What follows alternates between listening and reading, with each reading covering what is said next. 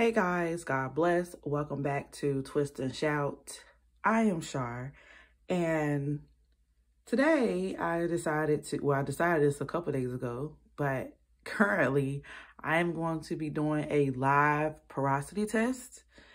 Reason being is because one, I believe you definitely should check it at least once a year, I guess, because your hair can change based on circumstances and things. And my hair been acting a little different. So originally when I done this test and based on, all the characteristics of high porosity hair, I was it. But recently my hair is starting to act a little different. So what I'm going to actually do in front of you guys, and if you don't know, this is the cup test or the water test where you take a strand of your hair and you make sure it's clean. So typically on wash day, like if some hair comes out, because you don't want to just cut hair, but if you lose a strand or two, you just take it, you make sure it's clean, no conditioner, no deep conditioner, no anything, and you save it until you actually can do this, and you put some water in a cup, and you're going to place your hair strand in the cup to see if it floats, which will be low porosity. Float in general, float and then make its way down is normal porosity. And then if it just sinks pretty quickly, then it's high porosity. So I got a strand of hair here. I know you can't see it at all. There you go, a little bit. And I'm just going to place it in here. And this is an actual strand, y'all. This came from the root, child. Got a root to it. All right, so I just placed my hair in the water. I don't know if you can see that. The sun is kind of highlighting.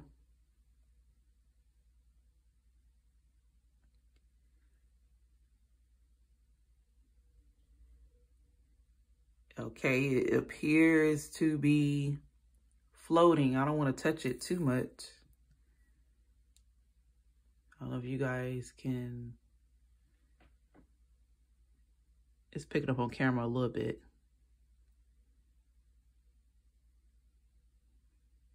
Okay, so currently floating. Not even trying to sink. And then I'm also going to take another piece, because you know your girl came prepared. I'm going to take a shorter piece of strand, because that one's long. Well, this one's about the same size too. Child, this is from the root too, ain't it? I'm trying to get a piece where we can just, we'll say a whole strand, but let me see if I get a short piece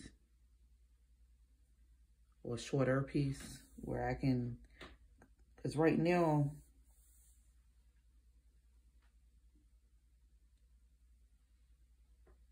okay, so it finally fell down and I am still floating.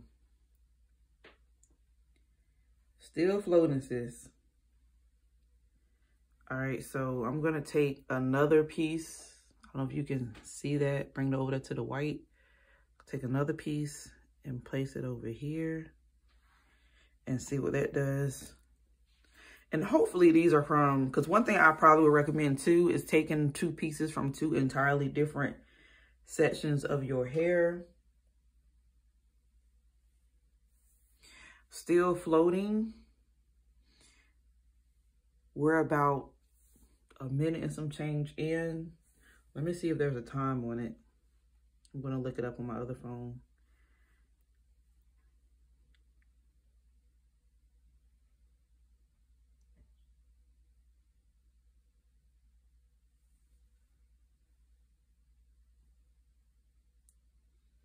Take a couple of strands of hair from your comb or brush and drop them into a bowl of water. Let them sit for 2 to 4 minutes. If your hair floats, you have low porosity. If it sinks, you have high porosity. And again, if it gradually makes its way down, then you have normal porosity. So this time on my phone is 4 minutes, but I know I was talking before, so I'm going to give it a few more seconds. But again, for anyone who wants to do this test, all you do, it doesn't matter what kind of bowl, you just need a bowl, a cup of water, and it needs to have volume to it, obviously. And you're going to take a strand. It says from your brush or your comb. I'm not going to say that because it could be influenced by products. So I would say a clean piece of hair, fresh from wash day. Anyone going to lose at least one strand of hair. Like, even if you're not the type to lose hair on wash day, there should be at least one. And you're going to take the one after you wash your hair and everything and put it, like I said, save it, let it dry, put it in a cup like this, and then watch and see what it does. If it floats, low porosity. If it sinks, what'd I say? I don't want to confuse you guys. If it floats, low porosity. If it sinks, high porosity. If it gradually makes its way down, then it's normal. Okay, so I currently got 2 strands of hair, and they both are floating. Okay, so that's a big deal. Huge deal. Now, what are some things that can change your porosity? Health,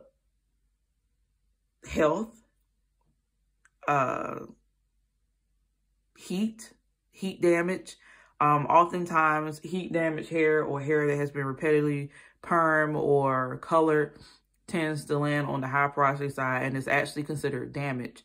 So although the good thing about the high porosity hair is that it does absorb water quickly, that's not necessarily okay because it'll absorb everything and it'll get weak and brittle.